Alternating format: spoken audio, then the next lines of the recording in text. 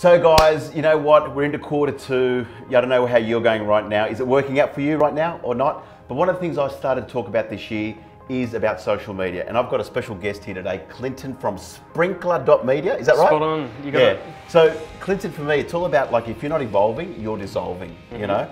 And a lot of agents are putting their feet in the water slowly into this social media space. And I know you work with one of my clients, or a mutual client of ours, Yes. Patrick Byron from Ray White Botany Green Square. Yep. And he's moving that needle in social media.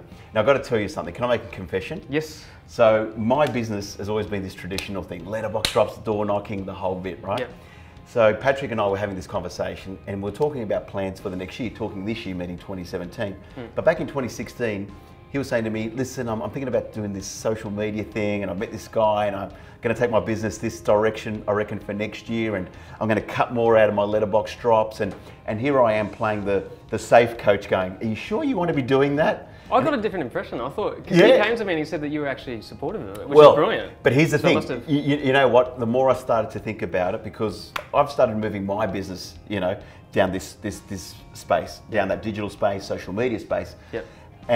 But it's always, you've got to be cautious, you know, because we like to play it safe. We know what's working. Yep. You know, letterbox drops, he was getting a lot of traction from that. He was getting a lot of traction from door knocking. But when you're going into this new space of social media, you think, oh God, is this going to work out? Yeah. You know, but then I did say to him, you know what, buddy, you know, this is the new environment in 2017. Let's do it. I'll be on this journey with you. Yep. And whatever Clinton decides to do, I'm with it, behind you.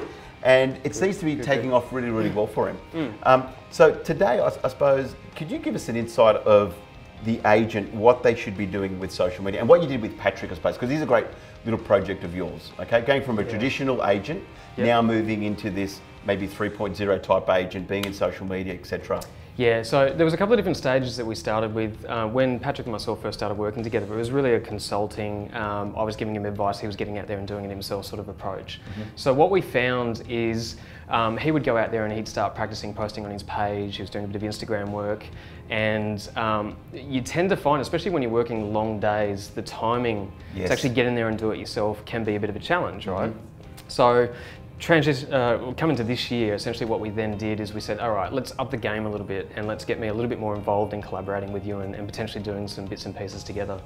And what we discovered is there's a couple of key elements to doing social media well. Number one is consistency. Yeah. Got to be consistent with it, right? So it doesn't matter if you're doing it 3 times a week, or if you're doing it once a day, you want to stick to it. Yes, I agree. Very, very important part of it. Because I see a lot of agents, what they tend to do is they put a post and then 3 weeks later you see the next post. Exactly. And when you're saying consistent, a lot of these agents are time poor. Do you know what I mean? And they don't have a strategy around it. It's just like, let's just spray and pray. Let's just ad hoc this, you know, on the run, you know? What content will I put out today? I haven't done a sale in 2 weeks, so I don't know what to put out. I've done a sale today, let's post that.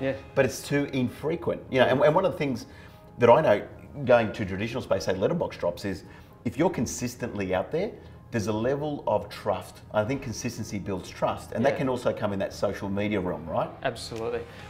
Just to take a step back too, when it comes to marketing, when you think about letterbox drops versus newspaper versus digital versus social media, the game hasn't changed in terms of telling your story, getting the information out there to people, trying to market yourself.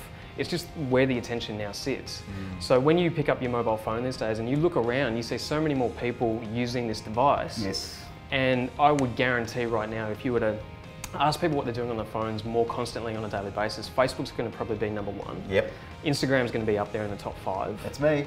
Exactly right. And so then what it comes down to is understanding the audience. So who is it that I'm actually really trying to reach? You know, what type of buyer is it? What type of seller is it? So we did some interesting work this year, and I have a connection with a group called HubSpot. And they're very big on this thing called inbound marketing.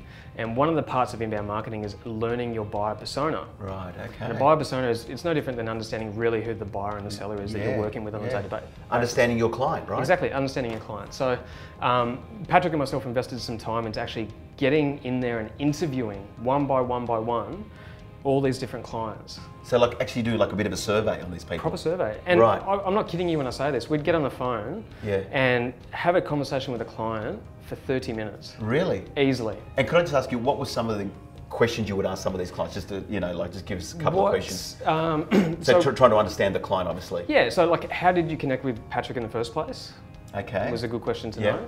Yep. Another really good question was, what made you want to deal with Patrick over somebody else? Ah, right. And the kind of insights you get from that is very interesting. And one of the biggest parts of doing this type of research is understanding where people are and what they're looking for. Right, okay. So doing this research, Yeah. what did that help you build with Patrick in terms of his social media? Well, we realised obviously very quickly there's certain bits of information different types of people want. Yep.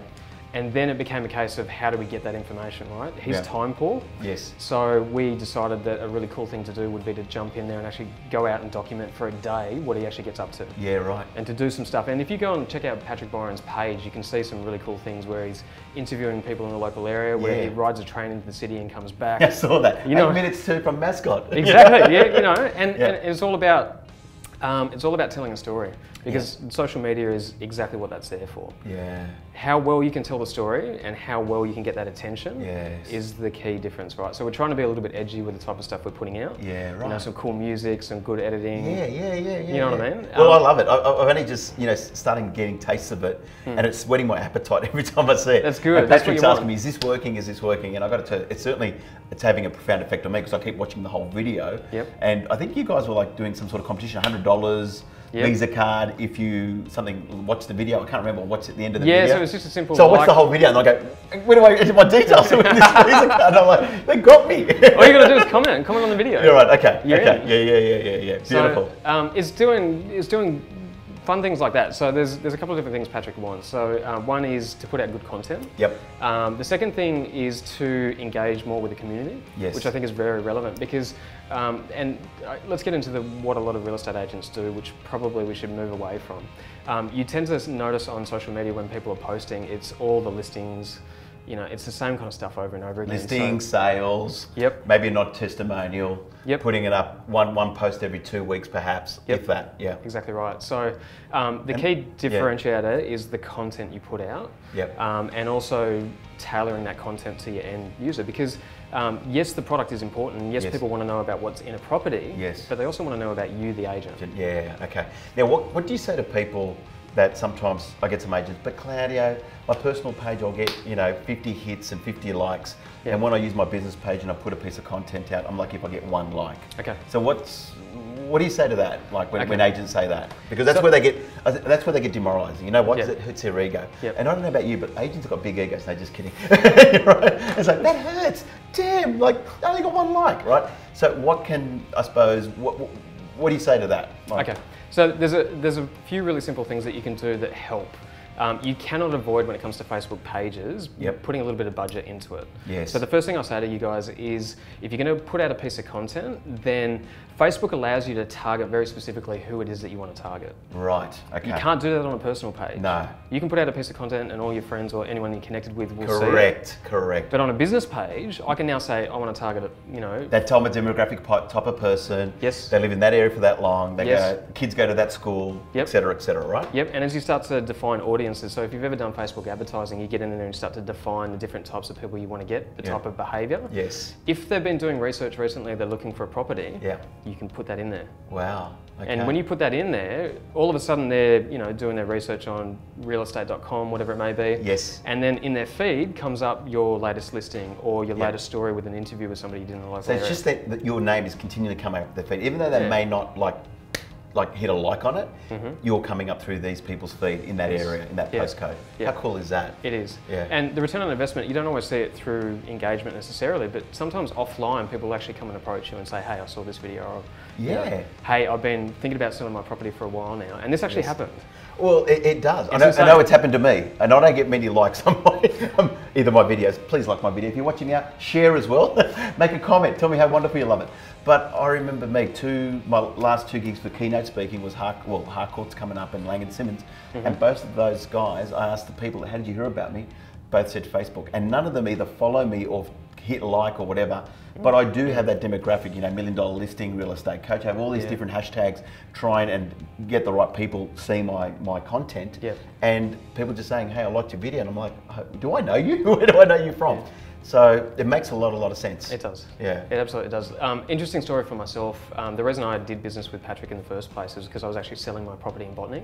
Oh, right. But if you rewind a little bit and you think about how we actually got to that point, we'd lived in Botany for 6 years. Yeah. And consistently, we kept seeing stuff come up for Ray White Green Square. Yeah, right. Because Billy, the principal at Ray White, is very big on Facebook. Yes. And so he's consistently for 6 years put out bits and pieces of content. So it was very difficult for me to want to go anywhere else other than straight to that agency. Yep. And then to work with Patrick because he's such a good guy. Yep. Simply off the back of all that work that had gone into Facebook. But I'd never gone and liked a photo. I'd never gone and shared any of the content. But you were always seeing him in there. Absolutely. Isn't that interesting?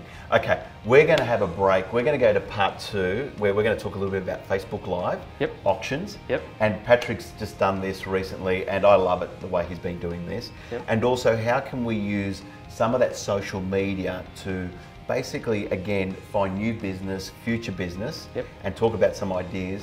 And then we'll probably wrap it up and see exactly how people can maybe find you and maybe do what you've been doing with Patrick. All right. Okay?